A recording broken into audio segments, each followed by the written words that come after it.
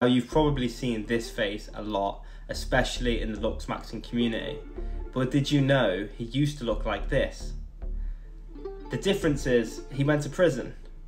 He pretty much Lux Maxed in prison.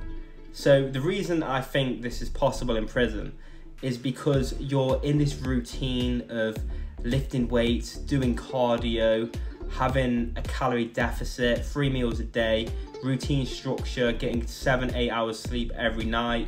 And when you're in the real world, it's a lot harder to have that level of discipline. So you'll be having cheat meals like pizzas, you'll be drinking alcohol. Your face will always appear more bloated when you like living this lifestyle of just not being structured. So when you go into prison, you'll be surprised how many men actually look like models. Like, it's crazy. Their face is just so angled because of their calorie deficit, them drinking water, and all they can really do in that is exercise.